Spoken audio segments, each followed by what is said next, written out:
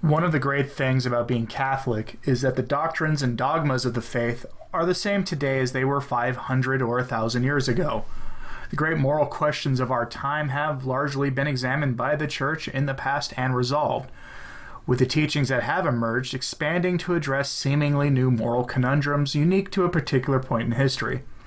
Aside from the anthropologically and historically provable fact that the Church was founded by Christ on the Rock of Peter, or that the early Church was indeed the Catholic Church, or that the early regional churches all looked to Rome for leadership, this rich history of a unified teaching that grew in a coherent manner was probably my favorite thing about the faith, or at least my favorite thing in the intellectual, material side of things. That was, anyway, until the recent spat of changes in church teaching about all kinds of issues, ranging from the death penalty to the seeming recognition of adulterous relationships to, now, the latest development in this long story of unneeded changes. But first, I wanted to thank my patrons for their support of this channel. If you want to join them in supporting my work, there are links in the description below, including links to my Patreon and Subscribestar, which is now up and running again. Also, I wanted to repeat my call for submissions for my blog, returntotradition.org. There have been a few articles posted by viewers and supporters like you, so please feel free to submit an article for the blog if you want, using the email address in the description. I can't pay for them at this stage of things, but I do want to help get more Catholic voices out there doing this work. The main character in this story is Cardinal Marx of Germany. Many lay faithful, having confused Catholic moral dogmas and doctrines with public policy issues, have targeted Cardinal Marx with a public letter pressuring him to advocate for changes to Catholic moral teaching. We all know that Catholic moral teachings are hard. They aren't easy to live by any stretch of the imagination.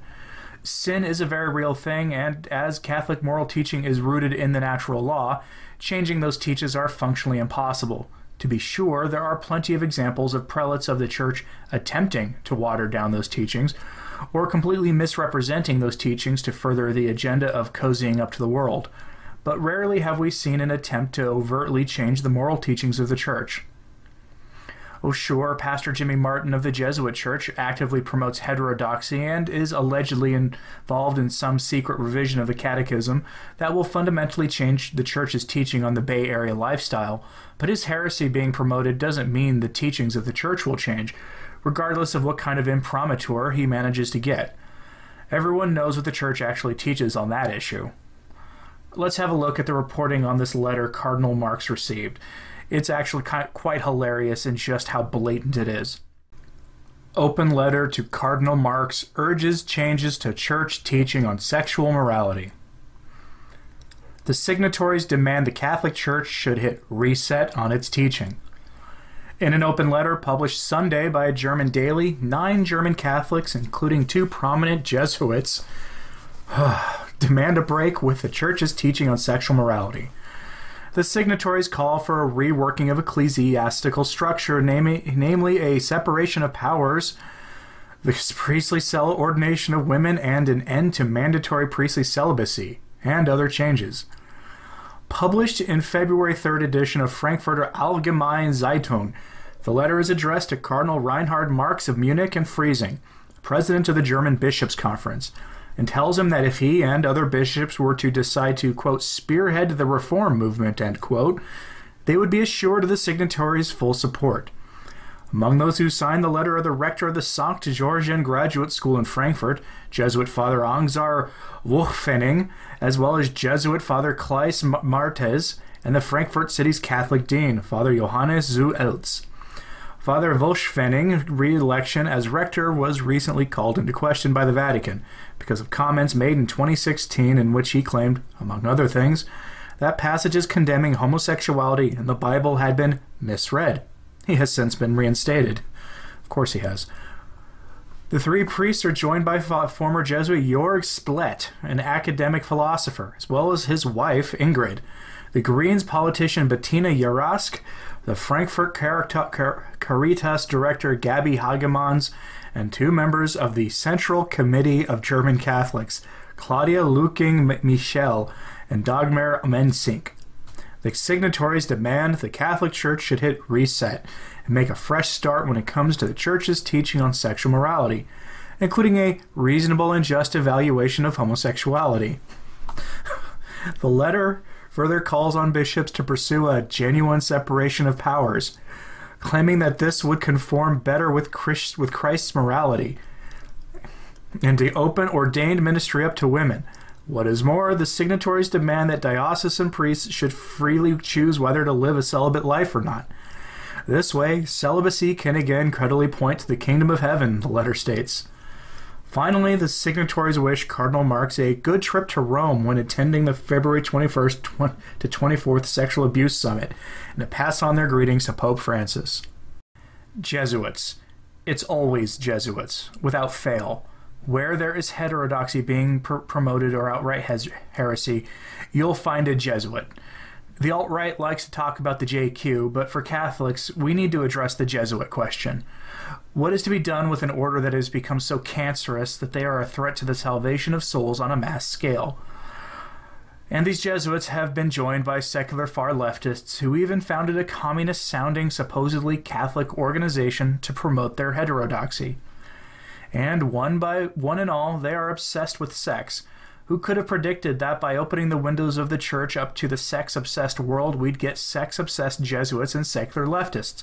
But I repeat myself, pushing for sexual libertarianism among the clergy and faithful. Who could have seen that coming? I don't know about you, but if I were a prelate of the church and I saw a letter signed by anything calling itself the Central Committee of Catholics, I'd toss it in the garbage and send a response to the writers reminding them that socialism has been utterly and unequivocally condemned by virtually every pope from the mid-19th century until Benedict XVI. I suppose we shouldn't be surprised that Greens and Jesuits are advocating openly for women's ordination, which has been repeatedly and infallibly rejected by the magisterium of the Church. Nor should we be surprised that the practice of priestly celibacy, whose roots go back to the apostles, is under attack from the fringiest elements of the German Catholic population. The German Bishops' Conference have a long, sordid history of attacking celibacy, purity, and, yes, marriage itself, so it shouldn't be surprising that the German Jesuits and laity see a kindred spirit in Cardinal Marx. After all, it was Cardinal Marx who openly favored Protestants receiving Holy Communion and says that the reception of Holy Communion by Protestants is the position of the current Pope. If the Eucharist can be liberalized, if St. Paul's warnings about reception of Holy Communion can be ignored or creatively interpreted, then of course the Jesuits and their allies see an ally in Cardinal Marx for all manner of heterodoxy. Attack the sanctity of the body and blood of Christ, truly present in the Eucharist, and an attack on the sanctity of marriage is a natural and obvious next step to take. There is something very off-putting about Jesuits and their lay allies advocating for such blatant heterodox ideas that it's noteworthy in the American Catholic press.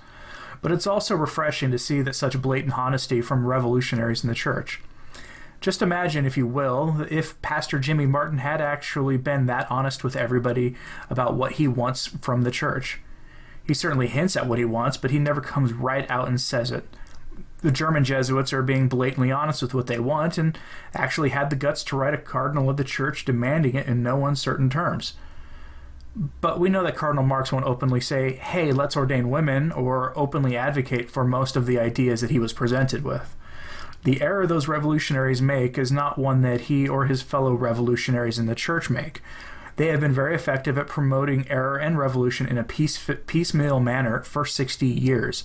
The slow revolution in the Church is the one that is most likely to be successful, not the sudden catastrophic type of change that these German Jesuits are pushing for. But in the end, we know that the revolutionaries fail. As always, thank you for listening, and thank you for your support. Pray and do acts of penance for the liberation and exaltation of the Church. I'm Anthony Stein. Viva Cristo Rey.